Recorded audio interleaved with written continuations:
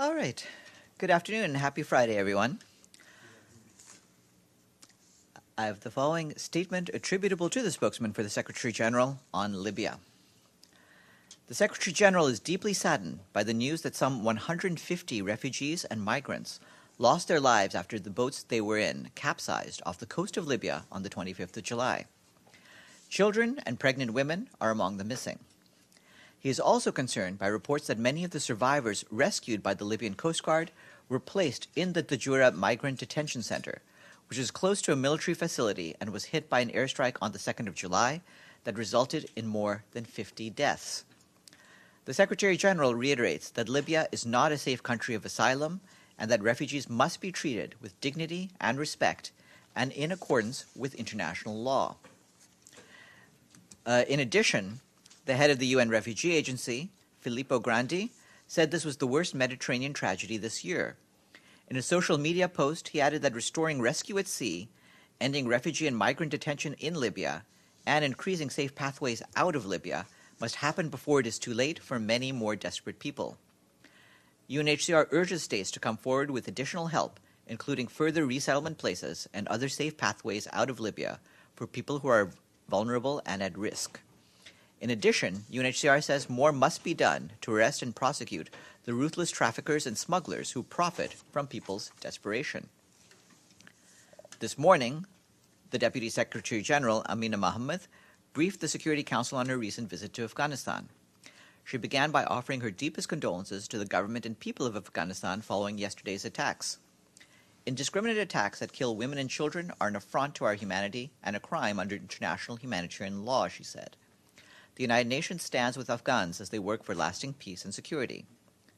Afghanistan is at an important crossroads, the Deputy Secretary General told members of the Council. She welcomed the government's commitment to peace and to upholding the democratic rights of all Afghans. But she also reminded them that the voices of women, especially the victims, must be heard at the table in the peace process and beyond. The Undersecretary General for Peace Building and Political Affairs, Rosemary DiCarlo, had traveled with the Deputy Secretary General.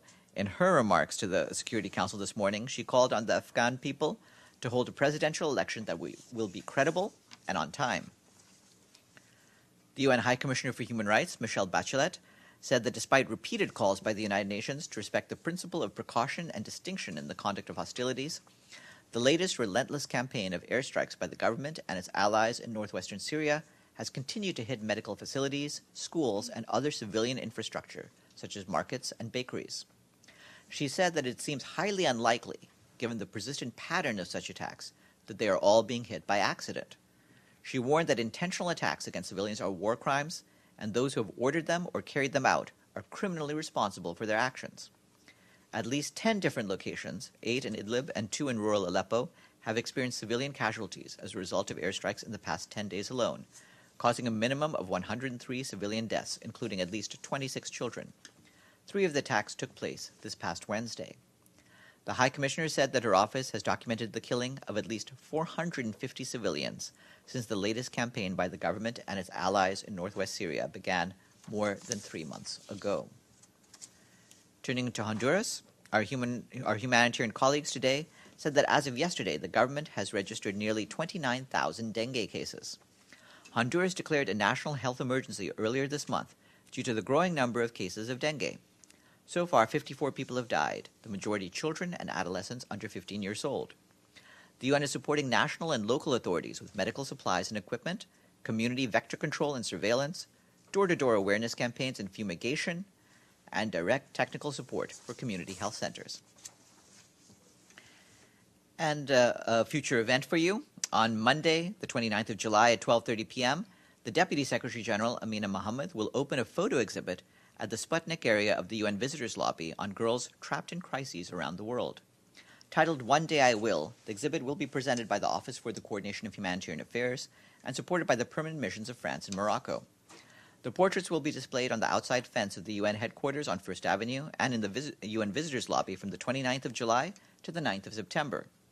Monday's event will kick off the 2019 World Humanitarian Day campaign, which will honor women humanitarians during the month of August. That's it for me. Are there any questions? All right, Monica, over to you.